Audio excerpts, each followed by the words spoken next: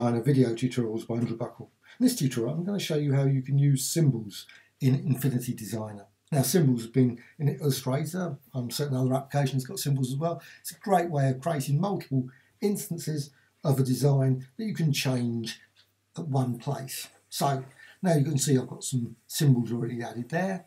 I'm just going to go to the View and Studio and Symbols. So Studio and Symbols, that's the key area. So that will bring up this panel. So you can see this panel here. Now, to actually add a symbol to the thing, I'm just going to show, just drag that across, drag that across, and drag that across. That's 3 instances of that symbol. Now, just going to remove those, but just want to quickly show you. Now, there's also another feature. You can drag that out there. It's still a symbol, but you can detach it. You can also, as I said, choose whether to synchronize edits across symbols. I can always keep that on. So basically, that's a sort of auto detach feature. So if you drag it out, do edit, then it will detach. Okay, just aware that's been on. So now once you've actually got that, you can say detach. So you can detach, and now any changes to that symbol, I can actually just go over here. You can notice it just becomes a group. So when before, so I'll just drag that across, it's called symbol, then it becomes just a group, just a standard part. Okay, now to create your own symbols. And I'm going to create a very basic one, so I'm just going to create that, and that, and create that, and create that. Okay, so you've got a nice design there. Now to actually create it, just go, this little create a new symbol from current object. You click that, it actually goes right, just creates multiple. So obviously that one, that one, that one, all created. I don't want to do that. What I want is a group. So if you've got sort of path with multiple entries, then what you want to do, undo that and undo the actual creation of that, is go to a layer and a group. So you can see over there in the layers, you've got it as a group now. And now you can go create, and there you've got the nice symbol there. Right, that's that removed. So to actually use it, what you need to do, just drag that across, and you can then edit it. Now it doesn't change this anyway. You can actually create multiple ones here. So you can drag that one, duplicate it. They're all again symbols. You can see over here, symbol, symbol, symbol, and you create another one. Now, what you can do, you can also edit it. Any edits you make to this symbol, obviously other than such as very simple sort of that sort of thing, just we can rotate it if you want to rotate it. That doesn't affect the symbol. But if you actually go and apply, say, a change of colour, like a sort of dynamic symbol you would have in Illustrator, you can change the colour and other things, apply effects, add additional paths. Now, the easiest way to do that is to use this layers. So just go there and click that, and you will see ellipse, ellipse, ellipse, ellipse. That's what it's made for. So it's 4 ellipses.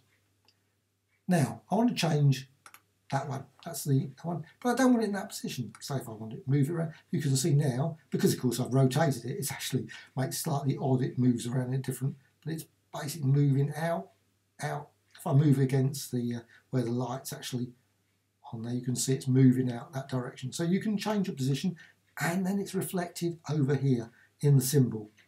You can also, if you want, and I'm going to go and select there, another one, you can do the other one. You can move that one, you can see that moves as well. You can go to any of them, so you don't have to use that one. You can edit this one. I'm just going to go to that, or that one. Okay. You can change the fill. So I'm just going to go here, and I'm going to go to the gradient, and then you can move that around. You can see it's modified in all of them. It's updated here as well. Also, you can modify the actual gradient. So if you don't want that, you can see you've got the gradient there. You can change it from radial, elliptical, and so on. So you can do the whole range of different. Now, you can also, and it's all again, key point, it's reflected over here. It's a pity there's no duplicate feature. Would be nice, little duplicate, so you can actually make a copy, and then you don't.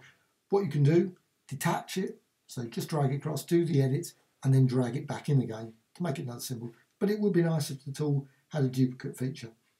Hopefully another version will have that. Who knows? Now, once you can do that, you can actually also apply effects as well as brushes. So you can say, just apply a brush. You've got a nice little brush there, got a wonderful Designer. That's one of the Graphicxtras image brushes that I've imported in, but you can see it over there again. You can see the actual change. I don't want that, but I'm just going to remove that. You can also just modify, and I'm going to go for one of these ones, say blur, so you can get a nice blurring effect. And again, that's reflected. You can see it just about in this video, I suspect. You can see the effect of the blur to that, just that design. You can also, now once you've done that, I'm going to go to another one now. I'm just going to go to that one, and I'm going to select that one. And what I'm going to do, I'm actually going to add another path to it. So just going to go there. Now, it's not actually added at this point. In this case, it is actually because, but I was hoping it was going to be above.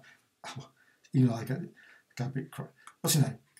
If I'm going to show you, because it's otherwise that's not exactly what I wanted.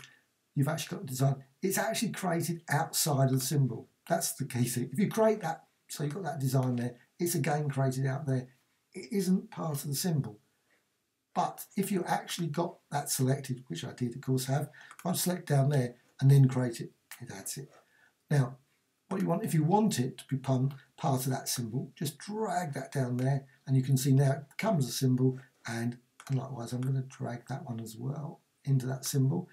And now you can move that around. You can change that. And in that case, I've got it in, just dragged it too far into that. Don't want that. That's there.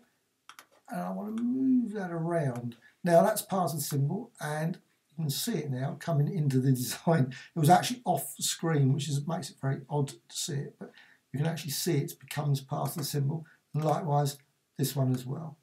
You can drag that and you can see that becomes part of the symbol. All these designs have that part. Now that particularly isn't very good, but you can also delete. That's another thing. Another thing, if you don't like some of these ellipses, say you don't like those ones, you can actually, I'm just going to move that out because I can't see the actual delete. You can actually say delete, so then the symbols actually just become just 3. And again, you can then say, well, I don't want circles, but I'm going to add, make certain nothing selected. That was my mistake earlier. Don't have anything selected, otherwise it puts it inside. So put it there and just create a design there. And again, you can then move it over onto one of them. That's the key thing as well. And then, I can see which one it is, that one there. So just drag that down to that symbol there. And then you can see now the symbol has been added to all of them. If you actually expand that out, you can actually see the rectangle has been created in all of them. You can also, of course, say I don't want that, and that will be removed. But again, you can just deselect it there, as well as deselecting these other ones as well. So that's a quick way of modifying the symbol. But you do have to remember, which I must admit I didn't do right, was to actually add it into the symbol, maybe at the top, and then put it in there, or do it within that, but just make certain you move it into the right one. Otherwise, you're going to confuse yourself because it's off the screen and all that sort of stuff. Probably not a great idea. Hope you found this of interest. Thank you much. And before you go, please subscribe to the Graphicxtras channel. Always adding new tutorials, and also www.graphicxtras.com for many other tutorials about Affinity Designer, Affinity Photo, and many more. Thank you much. Bye.